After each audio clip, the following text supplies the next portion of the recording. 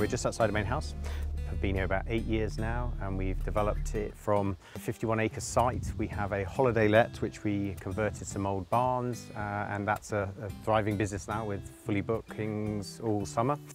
When we moved in, we wanted to make as little eco footprint as possible. The way to do that, which we took great advice from OHM Energy, was through installing air source heat pumps. A heat pump is a refrigerant circuit. As you can see, it looks very much like an air conditioning unit. Instead of using the cool side of it, and we're using the heat that produces, that in turn goes through a heat exchanger and straight into the domestic hot water and into the central heating system. It's harnessing the air, so on a day like today, this is incredibly efficient. They will in fact work down to -20.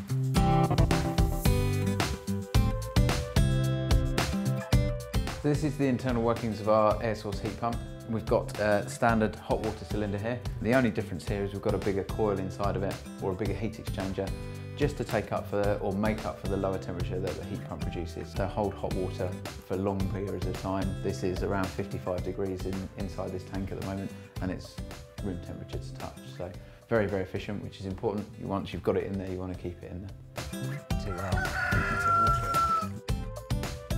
What impressed me, they actually cared about what we were doing. They looked at us as a bespoke project. It wasn't, this is what we do and shove it in. They actually worked to make the system that would fit our needs. The aftercare has been absolutely brilliant because they put in the better kit out there. They've done their research. It has very little failure rates and works really well.